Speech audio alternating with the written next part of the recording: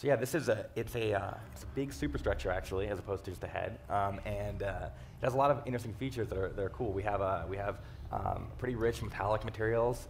We have HDR lighting and tone mapping, cinematic effects with lens flares, bloom. Now show them what global illumination and HDR means. Sure. Can you do that? Yeah. So do you guys know what HDR means? High dynamic range. Your eyes could see much, much larger dynamic range than a computer monitor's 16 bits per pixel can render. Okay? And so the way that we solve this problem, is we render to a much larger dynamic range inside the graphics processor. Okay? Then we do essentially a tone map, a histogram of all of the tones in the scene.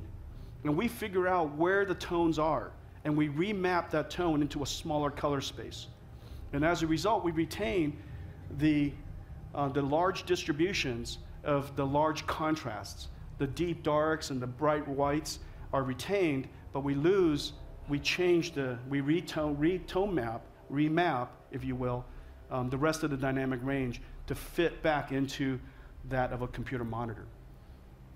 Yeah, and you can see that as you go down. So like behind this building, as you see it's pretty dark, right? But then as you zoom in and you cover up, the sky, which is very bright, you start to see more detail that's in the previous dark area, like when your eyes adapt, to the brightness of the scene. But then as you go up and you expose more of the sun, you'll see that it also, it adjusts to allow you to see the sky, which, relative to the back of the building is very bright.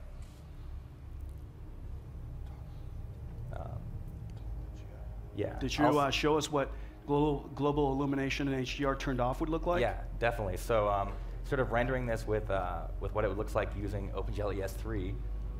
So this looks like a computer graphics game today? Yeah, I mean. Right? Yeah. Not with this many geometry. I mean, this is still rich with polygons, but without global illumination, without high dynamic range, this is what your games would look like. And let's turn it back on. It's almost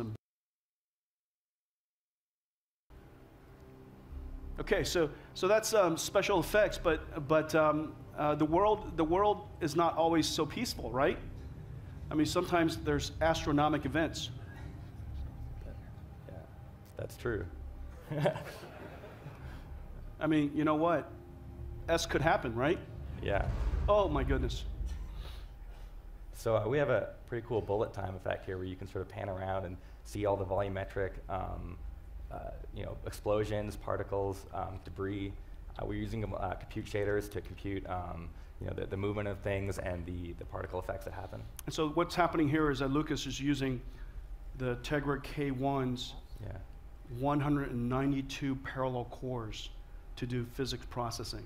This is the same physics processing that supercomputers use for fluid dynamics, for nanomolecular dynamics, for particle simulations, for astrophysics. It's exactly the same architecture, exactly the same type of program. Now it's running on 192 cores on the Tegra K1.